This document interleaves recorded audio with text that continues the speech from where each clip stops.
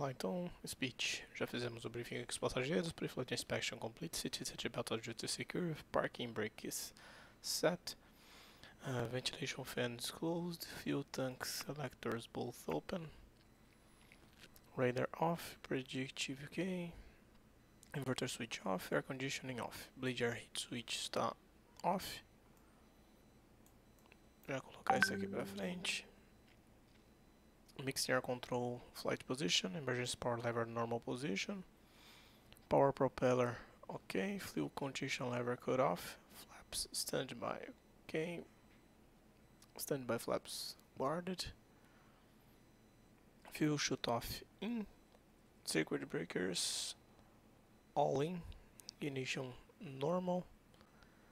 Então battery switch on, navigation a gente só deixou um aqui no G1000, né? Beacon nav lights.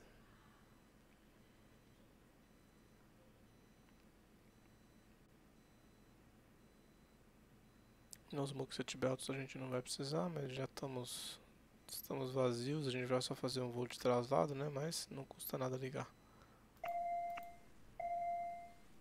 Fuel quantity rate check, ok, 1.600 libras, tá tranquilo pra gente chegar lá em Guarulhos, é só o traslado rapidinho. Então, start emergency power lever normal position, external power a gente não vai usar, vai só usar na bateria mesmo, standby power off, e avionics 1 e 2, só o 1 no caso do G1000, high ground staff, ok, all clear, fuel bust on, checa sem pressão, ok, e start. Starter energized, ignition on, sem fluxo de combustível, pressão temperatura acima de 12, low idle.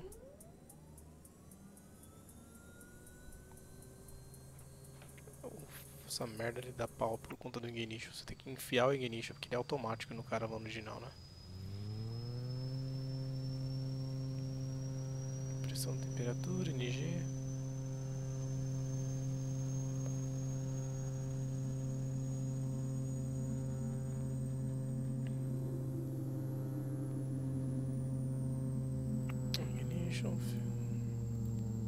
Start normal boost 2,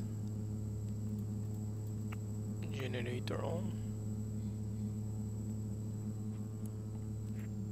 open, low idle e flap 20. Deixar em neutro aqui. Agora a gente sente algumas coisinhas aqui, ó. Isso daqui a gente tem que desabilitar, né? No reversionary mode, porque é cagada isso daí. Os caras da Carenado colocaram isso daí como padrão ficar ligado, quando na verdade ele é desligado, né? Isso daí é só em emergência que você estaria usando. Vamos lá então, insert. Aqui a gente vai deixar traffic. Sem topografia. Back. PFD. Range, opção 1, back, DME, deixar o nave aqui como referência, o 2 deixar o ADF, que a gente vai usar lá na final de Guarulhos, units HPA, e aqui a gente deixa nearest como referência também para ficar mais fácil a leitura. Aqui a gente faz uma alteraçãozinha, menu. Map setup, track up,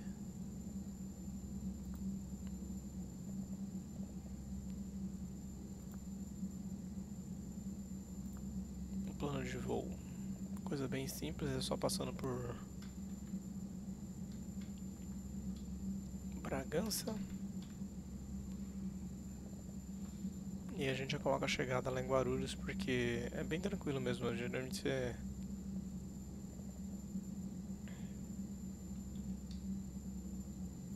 saindo de Jundiaí, a gente pede o VOR de Bragança, eles já autorizam a partir de lá o final do ILS para pista 09 Guarulhos. E aqui pode colocar até o Tibur, que dependendo de como está o tráfego, ele vai vetorar a gente segue direto para Guarulhos. E Guarulhos na final aqui. Antes de Guarulhos dá pra colocar até School.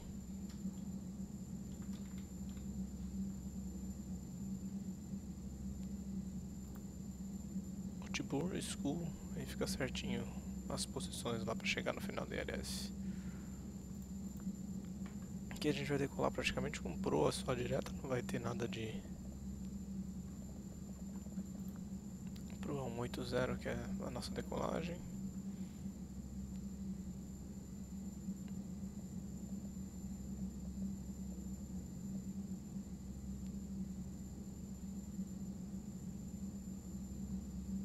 Beleza, setados os dois painéis, daqui eu deixo o nearest como referência, então after start checklist. Start switch is off, fuel boost normal, external power switch off, standby power switch on, avionics 1 and 2 on, navigation lights on, pitot stall heat não vai ser necessário, engine instruments check all green, inverter switch off, flaps set 20 for takeoff, autopilot test not required in this aircraft, e ventilation fans off.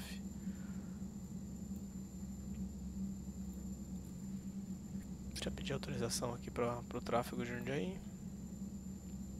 Clearance delivery to X3013 with the information request clearance. To X3013, roger. Expect runway 18, cleared to Sierra, Bravo, Golf, Romeo. Expect vectors to climb and maintain flight level 70. Expect flight level 80. Departure frequency is 12110. Transponder code is 3043 QNH0.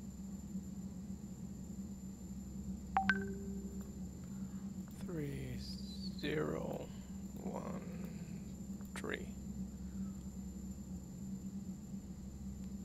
Cleared at Sierra, Bravo, Golf, Romeo. By vectors, climb and maintain flight level 70. Flight level 80 within 10 minutes after departure. Departure on 121.0. Squawk 3043. QNH 0 to X3013. To X3013. Readback correct. Contact ground on 12165. Roger, 121.65 to X3013. Solo Jundiaí, então. Ground to X3013. Request startup and pushback. Pushback é foda. Ground to X3013. Request startup and pushback.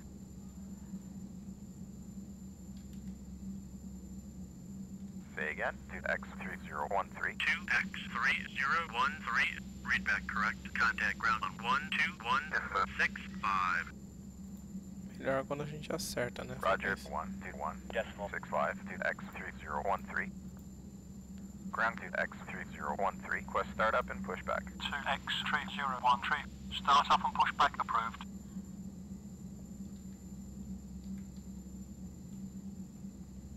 Jundiaí, então. Enter.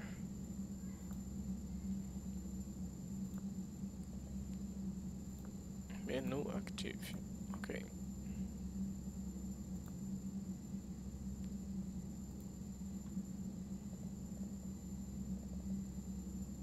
To X3013. Did you read? Ground to X3013. Request taxi. To X3013. Start up and pushback approved.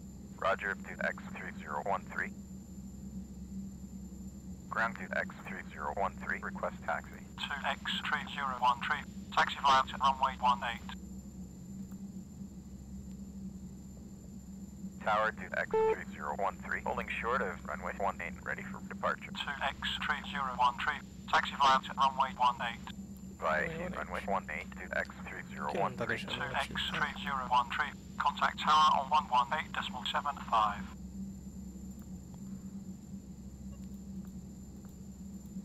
Bom, enfim. Isso é sempre uma merda. Vamos lá, freios livres, taxi checklist. Taxi lights on, brakes. A gente checa aqui na corrida. To X3013. Did you read? 118.75 to X3013. Ok, checar aqui já. Inertial separator open, radar standby. briefing, ok? A gente vai decolar então pista no 8, caso de falha antes da VR a gente aporta com freio e beta. Após a VR, né, após a rodagem, a gente vai procurar algum lugar descampado aí para pouso, provavelmente depois da decolagem da pista no 8, é ali aqui do nosso lado direito aqui. No caso da decolagem vai estar do lado esquerdo a nossa querida rodovia dos Bandeirantes. Então a altitude que foi autorizada foi 7.000 pés inicialmente até Bragança.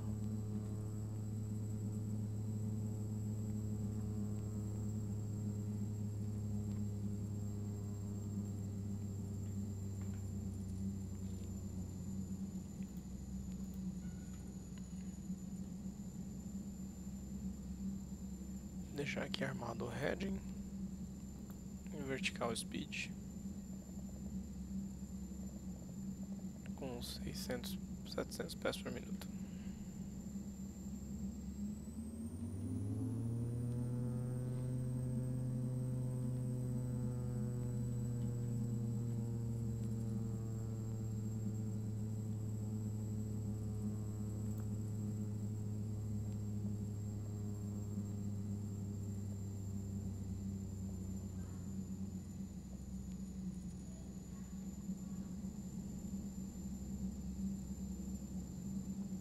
Pista no 8 então, 19,7, 18,75.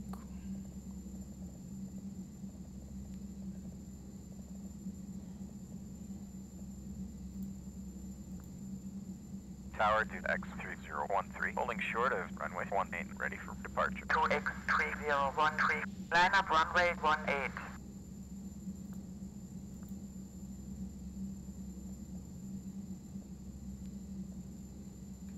Lining up runway 18 to X3013.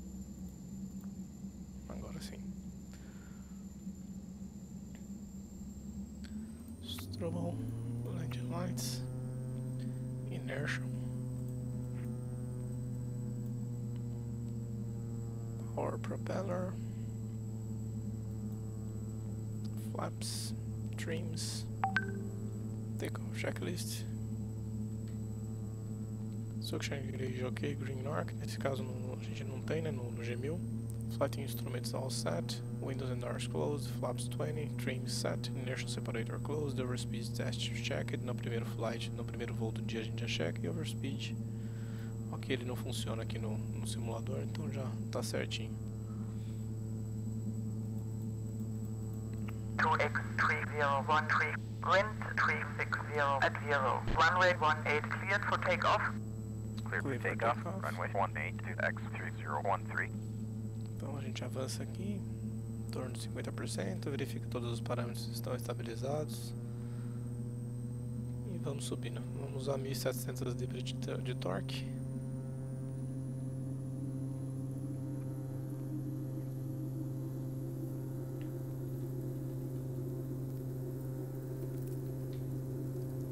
Power set, speed alive. 60 nós, todos os parâmetros normais, prossegue. 80 nós, rotate.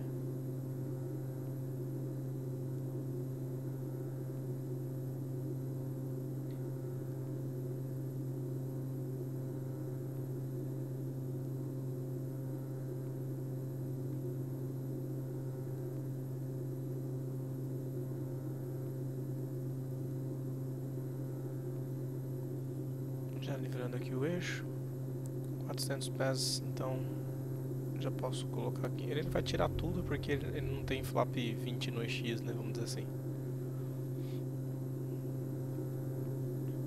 Landing lights off. Ignition.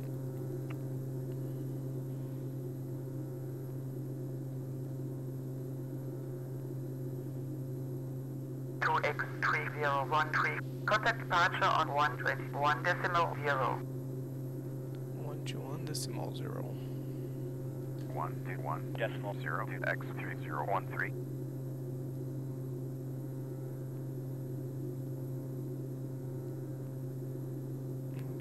.0.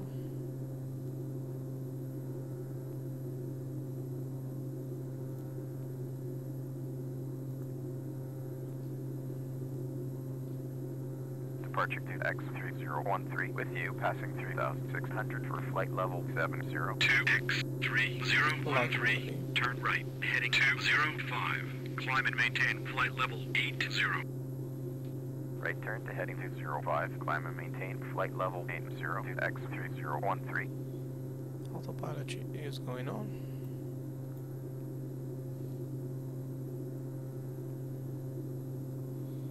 Vou colocar ele para subir aqui com um pouco mais de velocidade. Então a primeira redução aqui, ó. A gente vai para 1750, 1850 na verdade de hélice. Trazer o torque aqui para 1700 até atingir a altitude que a gente quer. Hoje o tempo está tranquilo, dá para usar até o flight level change aqui. E a velocidade vou usar 120 nós para subida. Assim ele controla pra gente o pitch de acordo com a potência que a gente está usando. Para manter o pitch através da velocidade que a gente setou.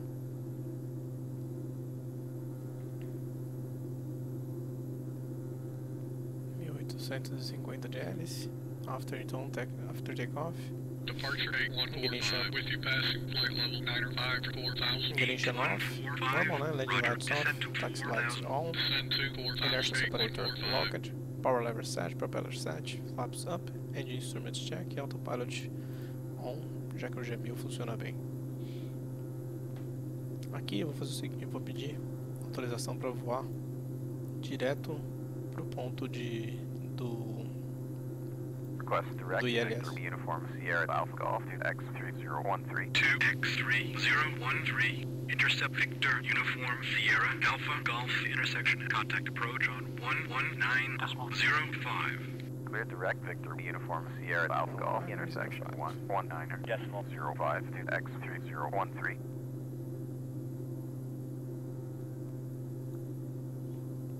É bem tranquilo mesmo. 1905 Approach então. to X3013 with you passing 5,400 for flight level 80 to X3013. Cleared ILS, Zulu approach, runway 09 right, transition, Uniform Tango, Bravo, Uniform Romeo.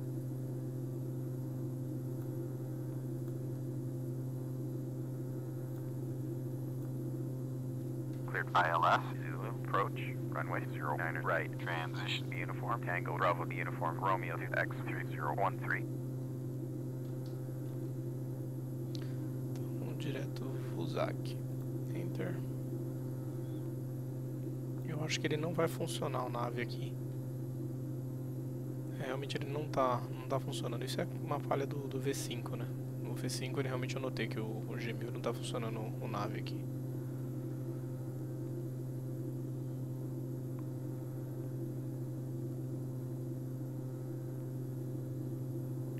Mas não atrapalha também.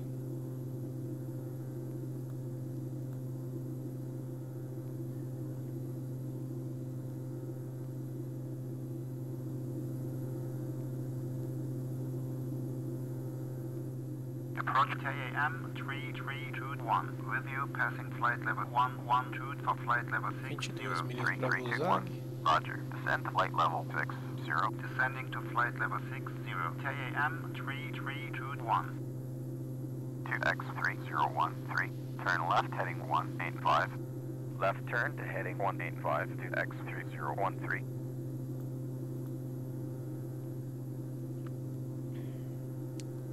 Pés por nível.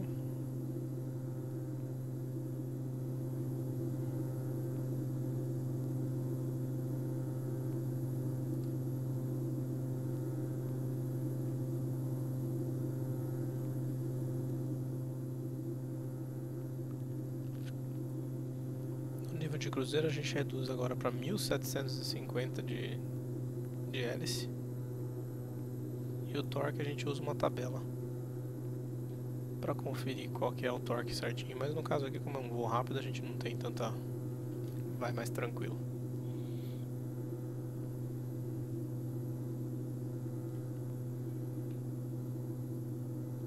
Então, power set, propeller set, engine instruments all green, autopilot on, os multi belts continuam on, né? Navigation recheck, altimeter set e navigation. Ele repete ali porque tá uma falha nesse checklist antigo aí. 2X3013, climb and maintain flight level 80 to X3013. 2X3013, climb and maintain flight level 80 to X3013. 2X3013, climb and maintain flight level 80 to X3013. Climb and maintain flight level 80 to X3013. Vamos pedir para descer. Request 5000 to X3013 to X3013. Negative. Tá bom.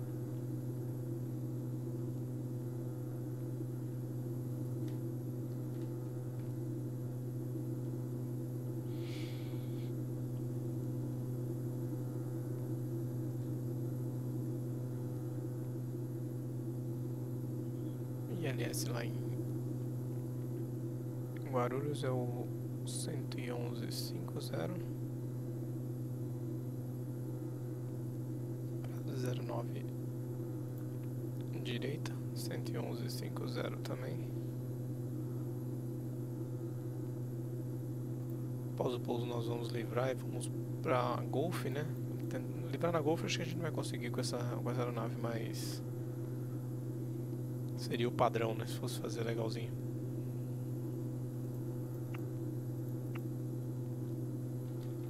A gente livra lá na frente, se não me engano é a Tango. A final lá é 5.100, então a gente tá agora a 13 milhas, já vou nesse da descida aqui já. 5.000 vertical speed. To X3013, climb and maintain flight level 80. Climb and maintain flight level 80 to X3013. Na hora que a gente passar a usar, ele libera a altitude.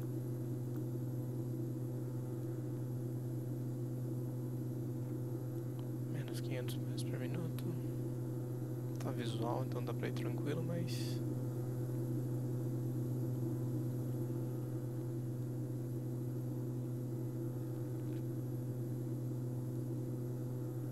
Treze nós de cauda.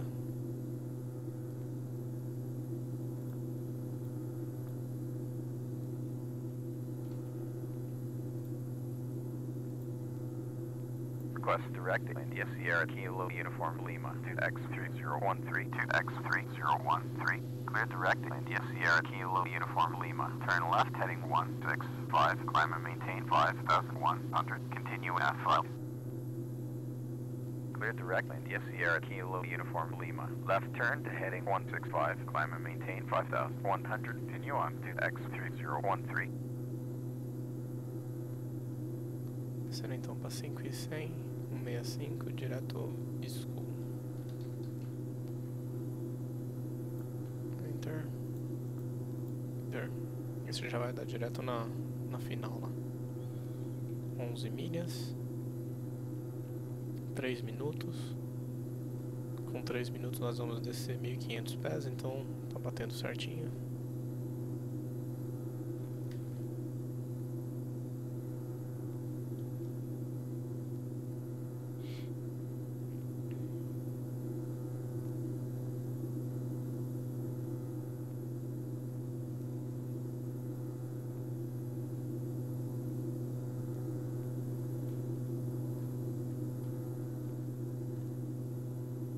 X3013, climb and maintain 5100.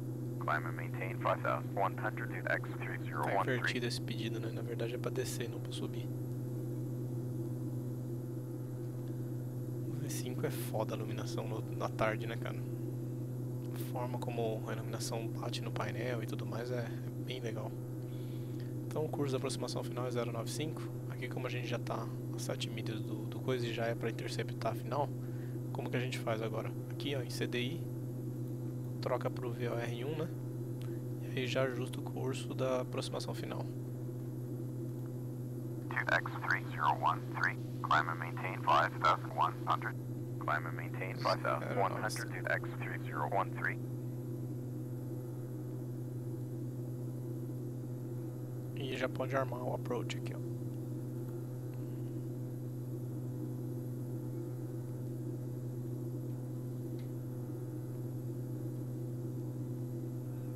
X3013, descend 5100, cleared final approach, tower at the marker, frequency is 118.4. Descend to 5100, cleared for final tower at the marker, 118.4 to X3013. A gente já tá ficando um pouquinho abaixo do glide ali, eu diminui um pouquinho a razão, ó. To X3013, climb and maintain 5100. Climb and maintain 5,100 to X3013. 8145. Contact hour on 118.4. Going to 118.48145. Então já estamos aqui perto de atingir To o glide. X3013. Contact hour on 118.4. 118.4 to X3013. 18.4. 3321. Tower to X3013 on final. To X3013.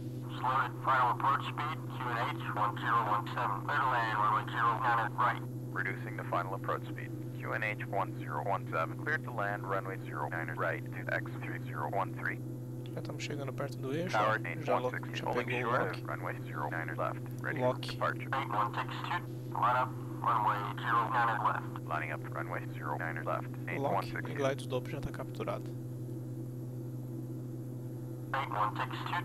Wind 070 at 5. Como já pegou o glide, a gente já left. coloca a altitude de remetida Clear for 6.000 takeoff. pés. Runway E já 09 coloca a left. próxima frequência também, que é 8162. 121.7 solo.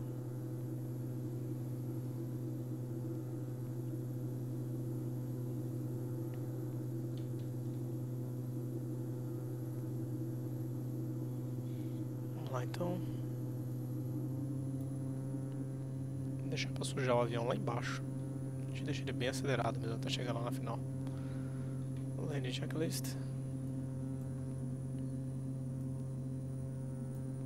Fuel tank selectors both on, ignition on, landing lights. Vou acertar aqui. Landing lights on.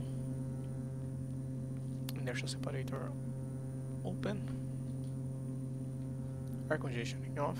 Propeller control lever full forward. Flaps vai ser 10 pro final ali, porque a gente vai liberar lá na frente, então não vou colocar tanto arrasto na máquina.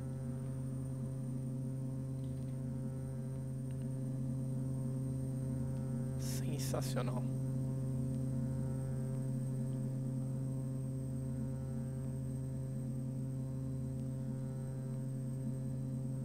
Que visual, né, cara?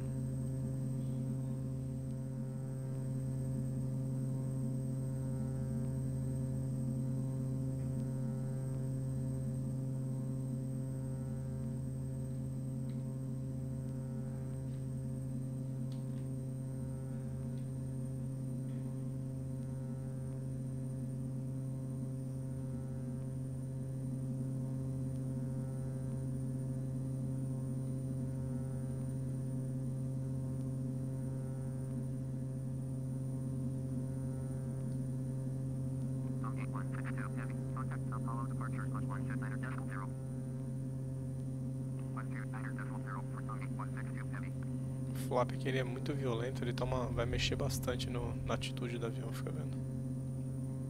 Até que não foi tanto. Mantei com 110 nós, né?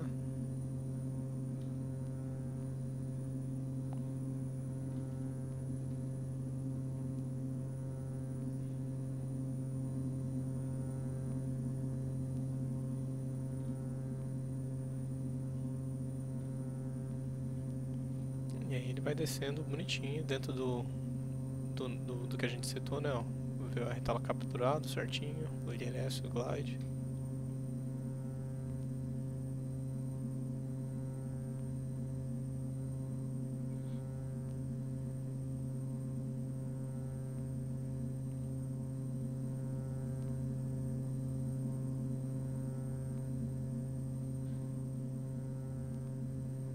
Tem um hotel que fica aqui na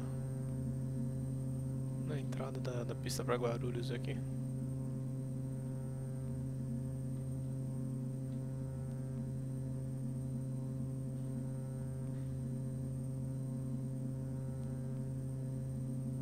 Autopilot off.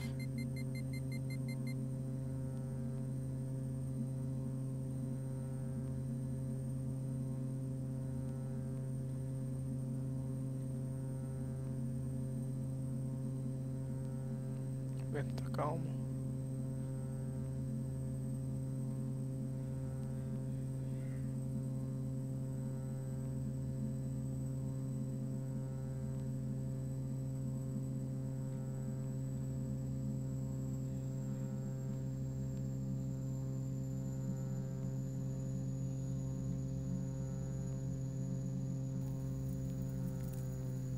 Verso.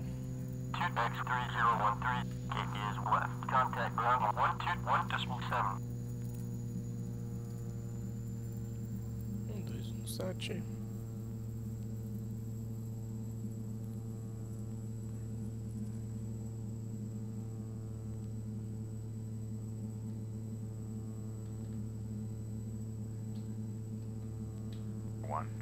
Decimal 7 to X3013. Ground to X3013 is clear of the runway. Request taxi to parking. 23013, taxi via Tango Bravo to Terminal Open. 1, parking position 1. Low idle.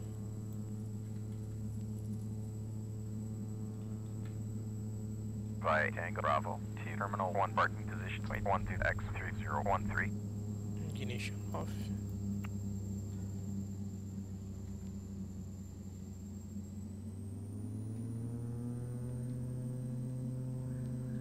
After landing checklist, flaps up, transponder standby, já tá automático.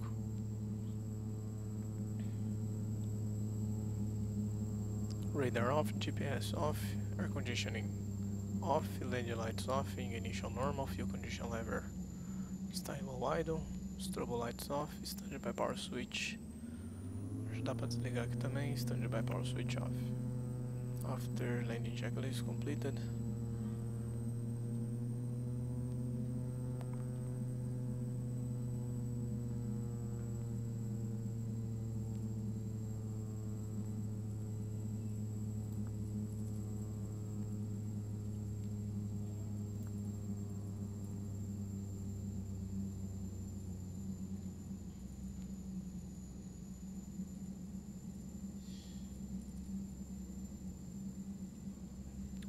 Esse, na verdade ele não tem, né, seria uma segunda página que a gente tem aqui de funções, só que o G1000 ele não, ele até tem, né, mas ele não tem a função, né, não tem a funcionalidade, ele não, por isso que a gente acaba não colocando em standby e tal, porque ele nem tem, tá vendo as teclas de ativação aqui embaixo.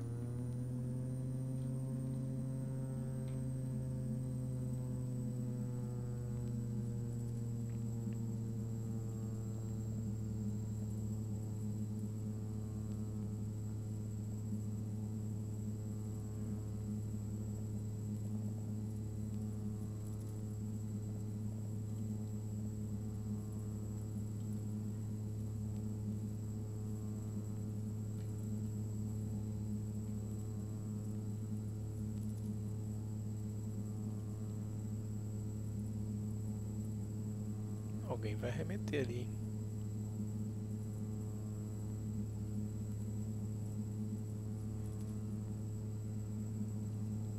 Catrapo da porra.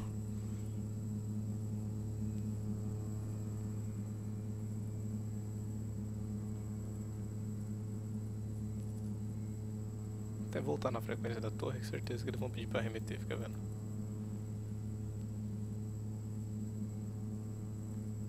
Já foi, bora.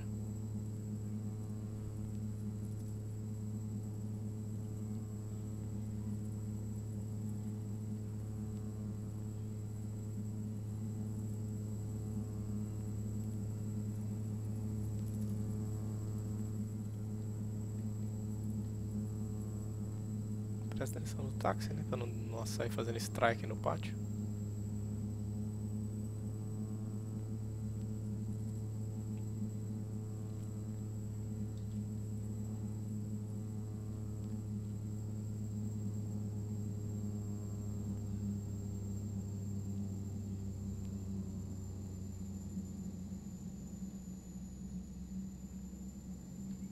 Vou nem me arriscar a conseguir parar direito esse avião aqui, porque o simulador, infelizmente, ele é muito pouco. On final, runway 09 right. Sam, 9839, clear to land, runway 09 right. Slowed, final approach speed, QNH 1017. Clear to land, runway 09 right. Final approach speed, QNH 1017. TAM 9839.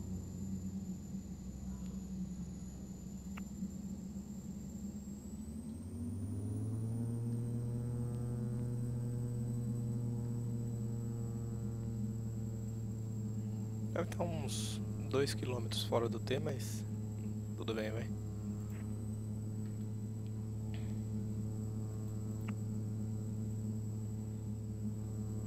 Parking brake set.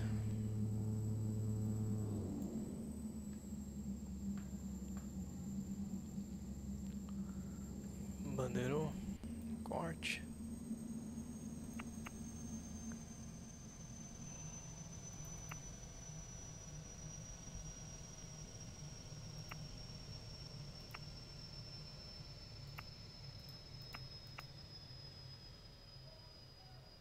Beacon off. Yeah. After já fizemos, shutdown, taxi off, nav lights off, inertial separator closed, power lever idle, propeller full forward. Agora que já parou a hélice, né? Fuel boost off, start switches off, beacon off, battery switch off. Então, mais uma operaçãozinha aí, tranquilex. Vamos ver lá embaixo como é que ficou no parada no T. A vergonha alheia. Caramba, que delay pra abrir isso daqui.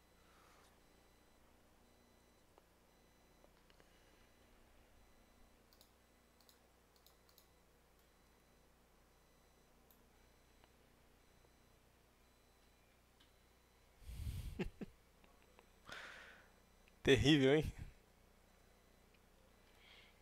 Beleza, pessoal. Mais um voozinho aí completo. Até a próxima aí.